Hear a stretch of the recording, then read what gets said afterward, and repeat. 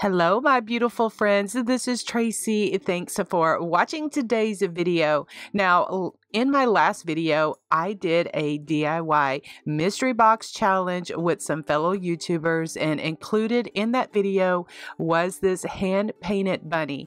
Now, because I didn't want the video to be too long, I promised you that I would have a step-by-step tutorial of how I created and painted this sweet little bunny. So, let's go ahead and get started. The wood circle is from the Dollar Tree Plus section, and it was $3 at the time. So what I'm going to do is take off that sticker just by using my heat tool to soften that glue and get that off. I also removed the two sawtooth hangers on the back just using my upholstery tool that I got from Amazon.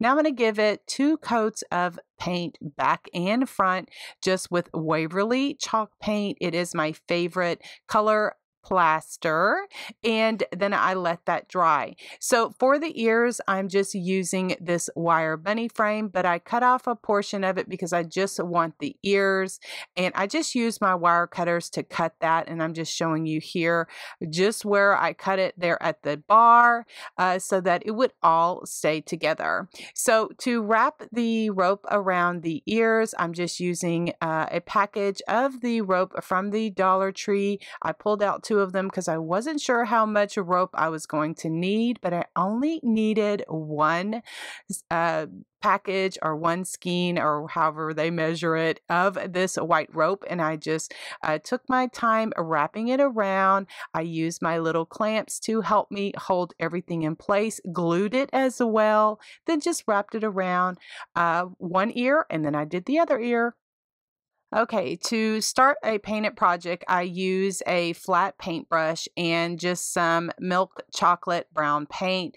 I dip half of my brush in paint, the other half in clean water. You see me dipping it there, and then I blend on a paper towel.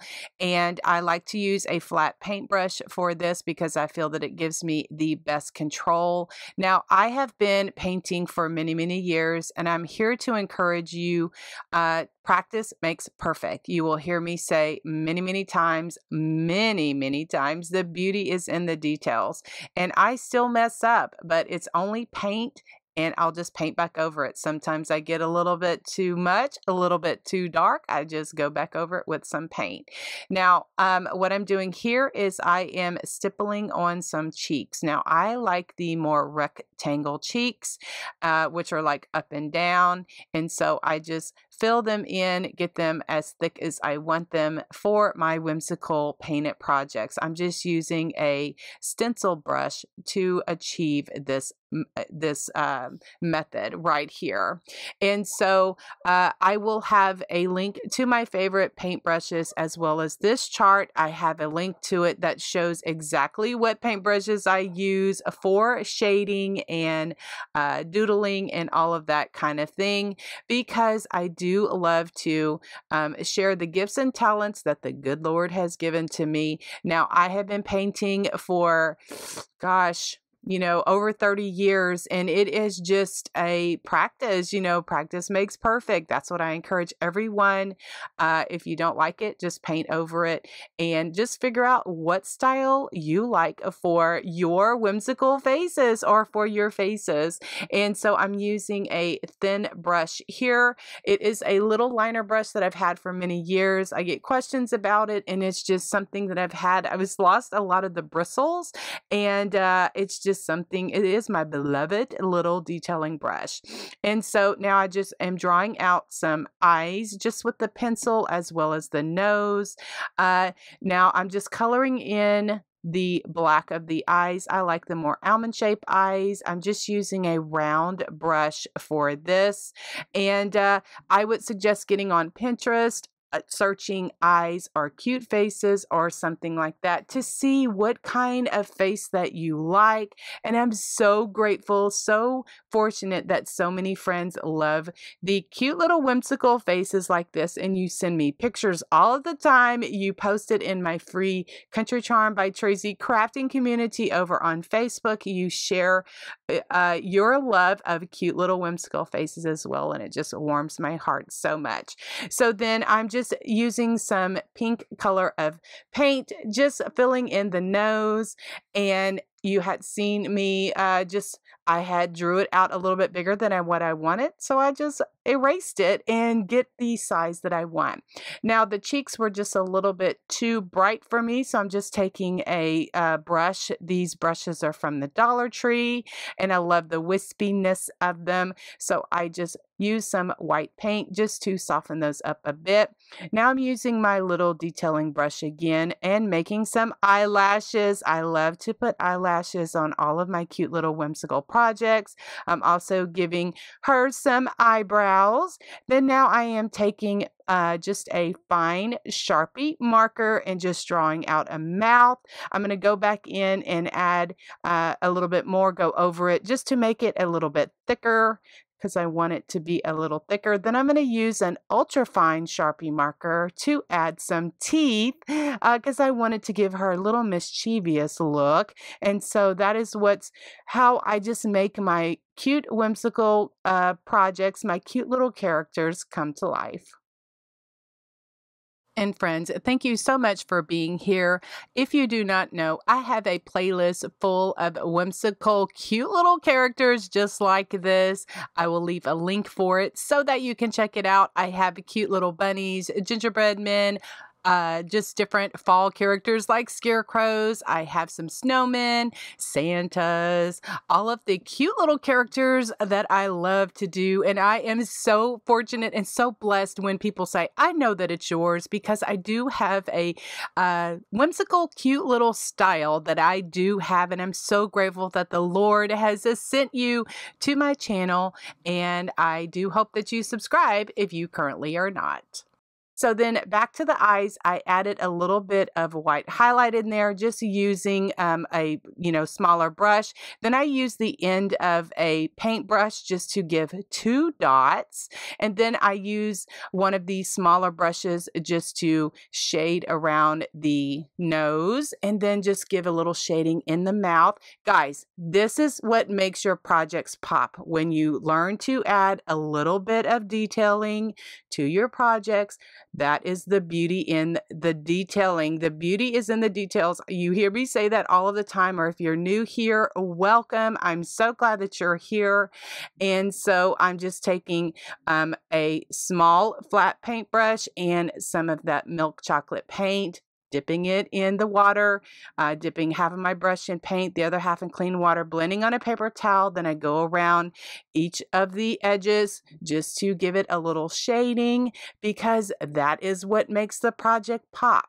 Now, if you get a little bit too heavy, you can go back over it and you can add a little bit of paint just to kind of soften it up a bit.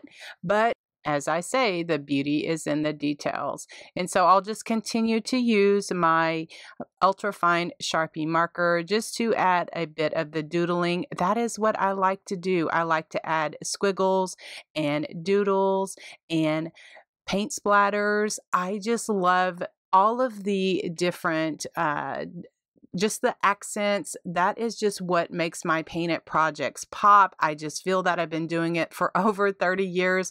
I finally found my style of painting. And yes, this is toll painting. I get questions or I get comments that says, that looks like something from the 90s or something from the 80s. Yes, I just continue to do it because it is my style. It is what I do. And I love that so many friends love this style of painting.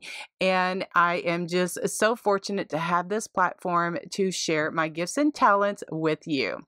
Now, to add the paint splatters, I'm just using a stiff stencil brush and just using a stick. I do glide the stick across the bristles toward my body. I do black first, then I go back and do white. I always pull the stick toward my body so that the paint projects onto my project.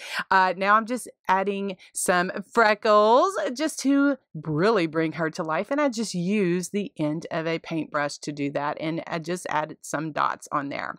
Okay, so then once my bunny is dry, the paint is dry and everything, I did give it a coat of gloss varnish because I love to add that. And this one is my favorite varnish to use. Now I'm going to add the ears to the back of the bunny. I just use some glue as well as some staples. I just have my little stapler here that I'm going in the wire, use my little hammer to kind of hammer those in.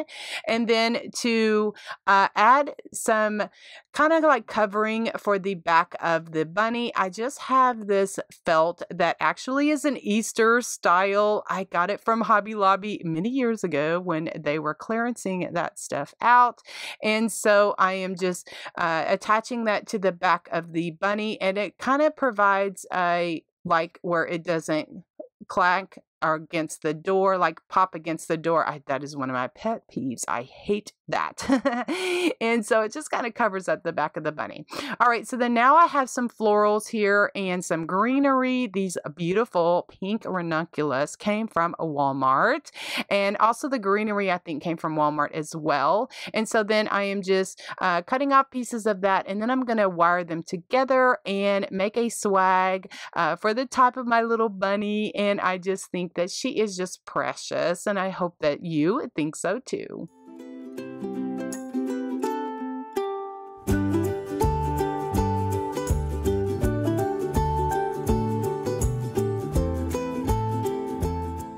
For her bow, I have this ribbon that was in the mystery box that was sent to me from Courtney over at Creative on the Cheap.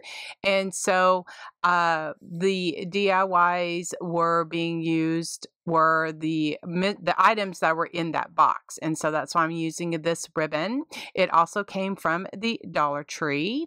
And so I just made a 2-loop bow, just kind of eyeballed it to see how big I wanted the loops. And then I just use a pipe cleaner just to get a good hold in the middle. Then I took off a piece of that green ribbon, cut off the edges with the wire, and then I folded that in half, and then that is what I'm going to glue around the center of the bow just to give it a very finished look.